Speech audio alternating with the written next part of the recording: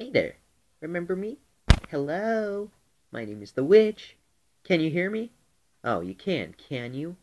Well, good, because I have my own story to tell.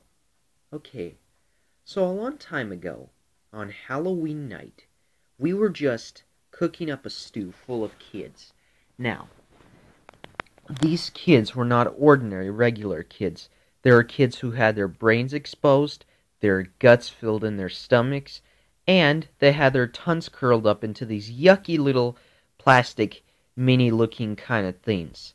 And they just looked so ugly. My family thought, wow, how could you eat that stuff? That's disgusting. And besides being a vegetarian, I wasn't. I was actually going to prepare real children for my stew. I inserted brains, intestines, and possibly their heads on a table, which I served with a pumpkin, a jack-o'-lantern, who helped me to put a candle in their eyes. The eyes lit up, and blood came out of the eyes. Now, those children were crying, but they cried blood.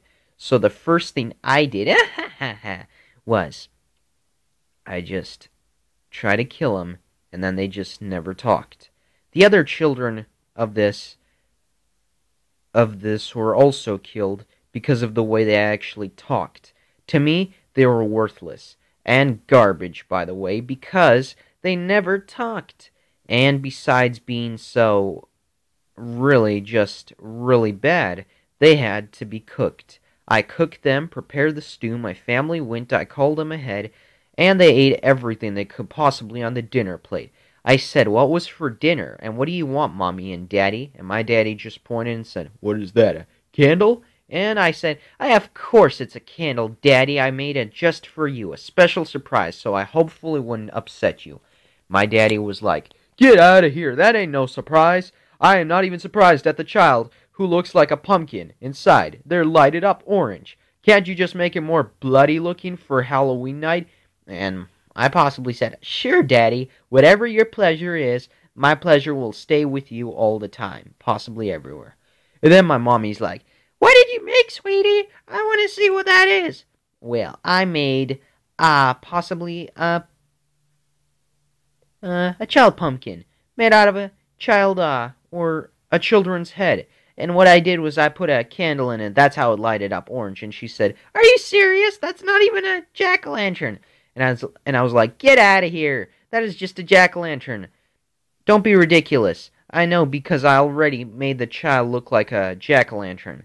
So why don't you just tell me what that means? And my daddy's like, no. She was just talking about a jack-o'-lantern. And Mommy was like, I want to know exactly what's going on in your room. And I was like, I hanged up the intestines, the brains, and the corpses of the dead children I fed to the dogs later back. And she's like, what? You serious? And my daddy's like, good, let's eat the children. I want to get hungry. And Mommy's like, no, what are you talking about? I wasn't even serious. I was planning to open and cut open their brains, and this is how you repay me on Halloween night? Well, I ain't your wife anymore, and I'm taking my stuff and leaving you behind.